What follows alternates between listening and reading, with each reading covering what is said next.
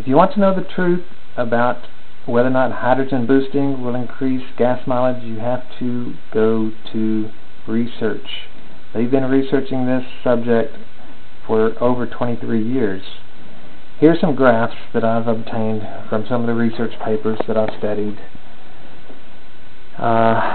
This one does show increase in flame speed, combustion flame speed, an average of 17% with an addition of 9% volumetric, stoichiometric hydrogen air.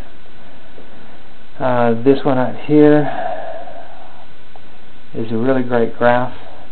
It shows increase in engine efficiency, which more or less equates to gas savings, versus increase in leanness of the fuel air mixture. This curve right here is just gasoline and air. These three are with addition of liquid hydrogen. This giving 15% of the energy from hydrogen, 30%, 45%.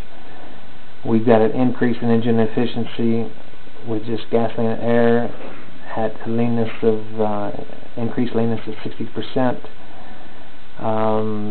increased engine efficiency of 13%, and you can see a very modest increase here with 15%, which would take many water electrolysis units to equate 15% energy from hydrogen.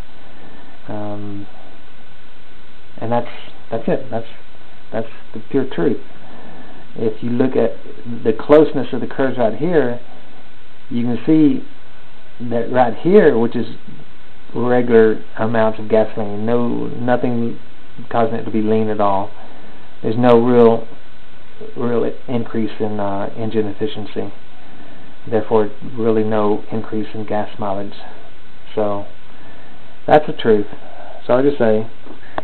If you want to read more, go to my website. This is it, right here.